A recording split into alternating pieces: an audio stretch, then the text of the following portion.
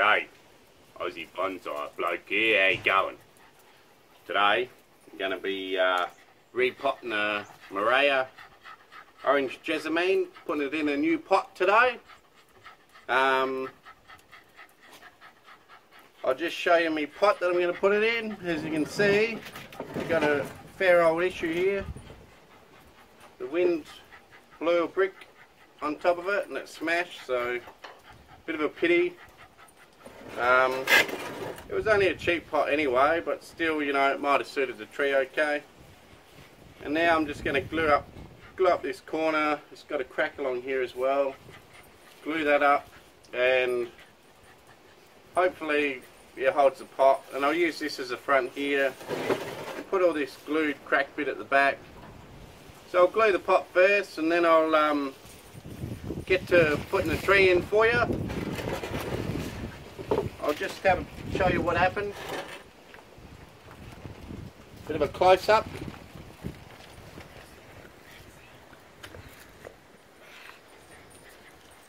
So yeah, just cracked this whole corner off. The brick's fallen on there, so I'm going to glue it with a bit of glue. Hopefully it holds. There's also a bit of a hairline crack in there. I don't know whether the camera picks it up. I think it does. So, not good, but see what we can do to make it a little bit better. I'll just show you too, that's where I got the tarp. I got all my stuff at the halfway house here. Still waiting to get another property so I can unpack it all and get some organisation to this mess. But anyway, the tarp blew up in the wind, blew off one of these bricks, and it fell on top of the pot. So, bit of a bugger, but things happen, eh? Alright, well, let's get to fixing the pot. Okay guys, well, as you can see, I couldn't really fix the pot properly. Couldn't find all the broken pieces. I mean, it doesn't really matter. It's only a training pot for it. So this is a tree I'm going to put in the pot. As you can see, there's a fair size difference between what it's in and what I want to put it in. It's been in this tub for 2 years, I think. So I'm hoping that I can try and keep as many roots as possible, and I'll probably leave the foliage on it to try to encourage more root growth, but we'll see what happens. If it starts looking like it's wilting a bit, I might trim back a few leaves. I may anyway, because it's starting to get a little bit overgrown. And yeah, so I'll probably repot it on the ground here, or at least rake out the roots on that one on the ground here, clean it up, and then yeah, then take it back up by the house and try and put it in this pot. We'll see what roots we got. No worries. Cheers. Alright, let's see what roots we got here. I'll tip it out the pot very carefully. Yeah, I also think it's a good time to get it in a smaller pot, because if I completely develop the whole tree in this big pot, one, it grows too fast and you don't get the ramification, and two, then I'll run a big risk of when I do put it into a small pot, that it'll set it way back and maybe even kill it. So probably a good chance to get it in a smaller pot now. It looks like it should go okay. There's some roots out here, so I've got to carefully rake these back without breaking too many. Very carefully. And yeah, I think I should get it in that pot pretty easy. Yeah, like I said, if I left it in that big pot for another couple of years, get the whole tree really developed, then when I did go to put it in a small pot like this, it could potentially really set it back. So it's very exciting to see it doesn't have too many roots, as far as I can put it back to that smaller pot reasonably easy. I have noticed there's a long one here which is going to be a big problem. Very straight long one which I must have just cut. Put in a pot. All the roots have grown on the end, so that's a bit of a problem. I don't think I'm going to be game enough to start chopping that off at this stage. There is some roots coming from underneath, so maybe next time I repot. But anyway, I'll get into a bit more detail of the roots later once I've cleaned it out. So I'll clean the dirt off and get back to you. Cheers.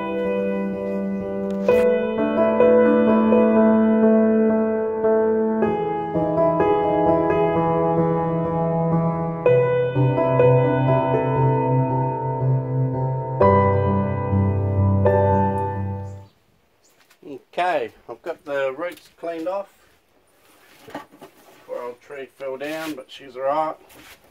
So next step is just to clean the roots up a little bit. First I'll clean underneath the tree a bit. Try not to break any branches off. I've got this big root here from when I collected it, which is going to cause a bit of trouble in the pot, so that one has to come off. Got the loppers on here.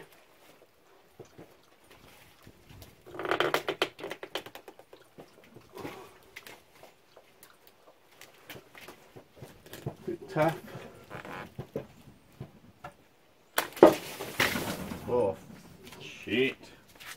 Well, there goes the tree on the ground. That's not good. End up breaking branches off doing stuff like that. Still looks alright. Yeah, it's not very stable on the bottom either at the moment because it's got all this dead bits of wood, so we'll cut a lot of the bottom facing roots off so it sits nice and flat so that I can then sit it up and work on it without losing it off the stand again.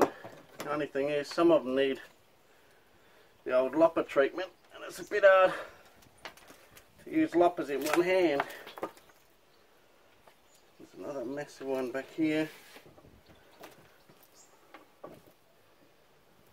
Yeah, all the while trying to be respectful of the health of the tree, not taking too much off. I was pretty lucky that when I took it out the other pot, I managed to keep all of its roots. So yeah, I'll just cut all the downwards ones off till it sits flat on the bench. Yeah, that wasn't good watching the old tree roll off, was it? Could have wrecked it. Bit of a silly thing to do. Another one facing down here without too many roots on it, so it's not going to affect it much. Got to always be mindful how much you take off, especially this is not the ideal time of year for me to be doing it, but it is a pretty tough tree, and when it does come to full-on repot time in spring, I don't have time to do the whole lot, so I've got to get some done now. Okay, you can see this long straight one out the front here. There's some good roots on the end of it, but there are some good roots in close on it, so I'm going to get the loppers on it, chop it off.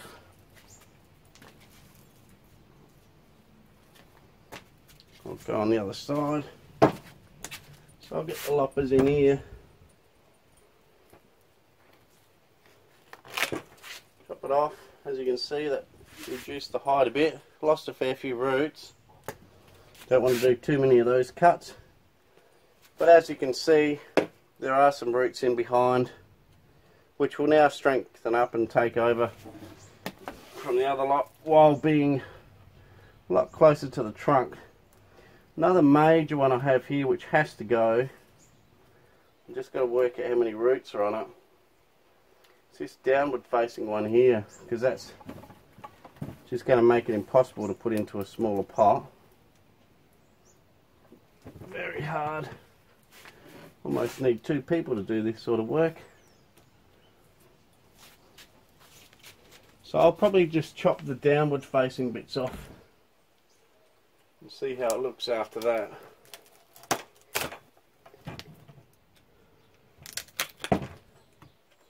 Trying not to take off too much.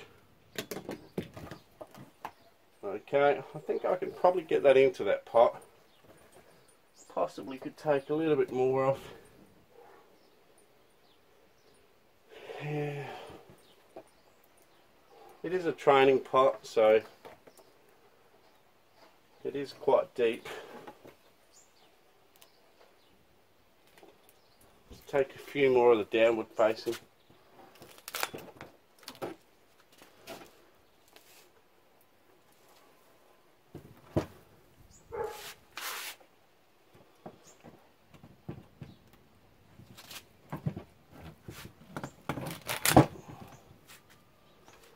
More off. Right, it's starting to look not too bad. Okay, and I had a bit of a look at this straight ugly thing here, and I've decided there's a lot of roots underneath it which are growing strong next to it. There's a dead one here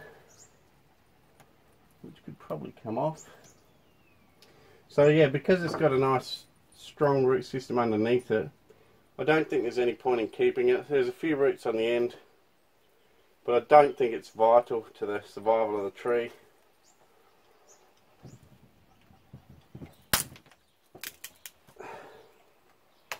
So I'll try and cut that off. It's quite thick. Cut it in nice and close to the trunk. Maybe clean it up.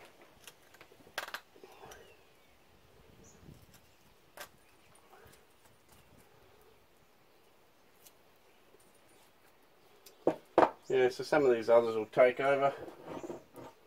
I do want to get rid of another. This is sort of a half dead one in here, not doing much. It's only got a couple of roots on the end. So yeah, now just look for anything that's rotted off. There's not much on the end.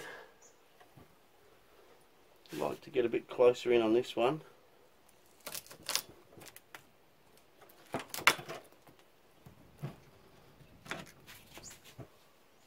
There's another rotted off one here.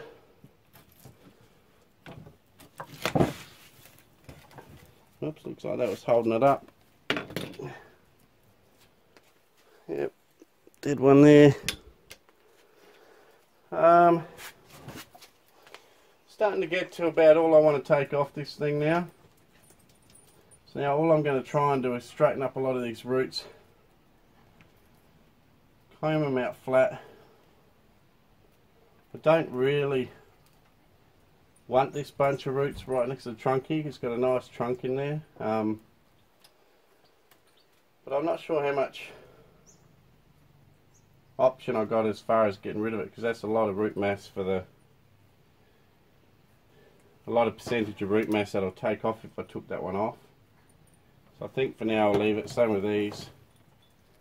There's a crossing. You can probably see there's a crossing one which crosses over the whole trunk here and wraps around it. That's extremely ugly, so that has to go no matter what. Yeah, next time I repot, I'll get rid of a few of these closer ones once these other roots develop a bit better in the pot. These long ones here, generally you would trim them back in close here, but I really don't want to take too much off. And I think now we've got it to a size where it'll fit into that pot. Alright, so I'll get the pot ready. And then see if we can put it in. Cheers. Okay, so here we are. We've got the drainage screens in the pot. Bit of tie down wire ready to go. Another thing, throughout this whole process I've been misting down the tree and the roots just to keep it healthy, keep it wet so it doesn't dry out. Next thing to do, I'll just put a bit of soil in the bottom of the pot just to fill in underneath the tree. And I'm going to plonk the tree in on top to where I want it to go. Just pot's almost a bit small, but well, at least next time I repot it, it won't be too hard, because I'll probably either upsize or stay with the same size pot, and I won't have to worry about cutting it hard ever again. Cutting it back hard like this time. Should be alright though, there's still a fair few roots. I think it'll be okay. So now I'll just work it into the potting mix that I've put in. Try and lean it forward a little bit, but I don't want the back roots hanging out the pot, so it's probably enough. Reasonably the front of the tree there, I think. So now the next thing to do would be to chuck some soil around the whole tree and then work it in with a stick or your finger. You can best to do it dry so it works in better. Make sure the potting mix is dry. So you quickly work it all in everywhere and then tie down the tree just before as well. So you could do that now if you want to, tie down the tree. Just pull your tie downs across. Do it up with a pair of pliers. Make sure it's not squashing any major roots that could be marked for good. Don't want to have to look at squashed roots later on, so make sure it gets under them. Then you just cross it over, same at the back, then do it up with a pair of pliers.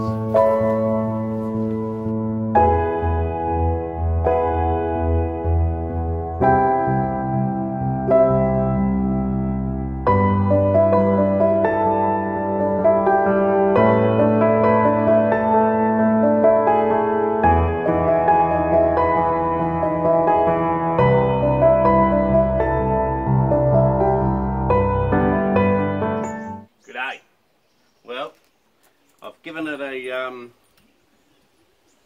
full repot now. I've trimmed back some of the roots pretty well. Still got enough roots left on there. I'm pretty hopeful of that. I'll probably leave it in a bit of it'll get morning sun, afternoon shade. We are in winter here in South Australia, so shouldn't be too big a deal. Recover okay.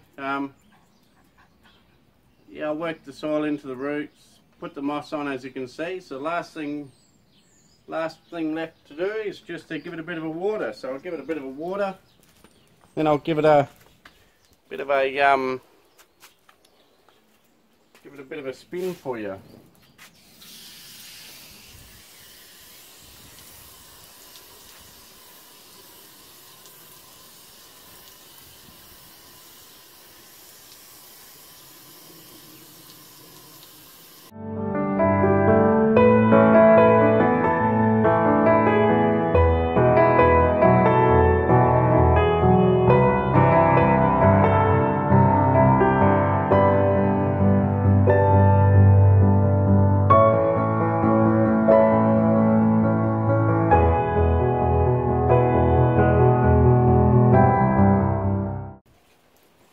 Okay, so that's it for today. The future plans, I'll trim it back again in spring, or if it starts to wilt a bit because of the repotting, but probably in spring I'll cut it back a bit, and when it firms up in the pot, maybe late spring, early summer, I do the carving on all these dead bits here, do a bit of carving, make it more interesting, get rid of some completely. And that's pretty much it for this one for now. Hopefully in this small pot it'll start to ramify a bit quicker. The branch got a bit bent when it fell off the table. She's alright. Yeah, so hopefully it'll ramify a bit quicker now that it's in a smaller pot. As far as smaller internodes, smaller growth. It'll be slower growing, but you should put on some fine twigging now. No worries. Please like, share, subscribe. Aussie Bonsai Bloke. Cheers for watching, and I'll catch you later. Cheers.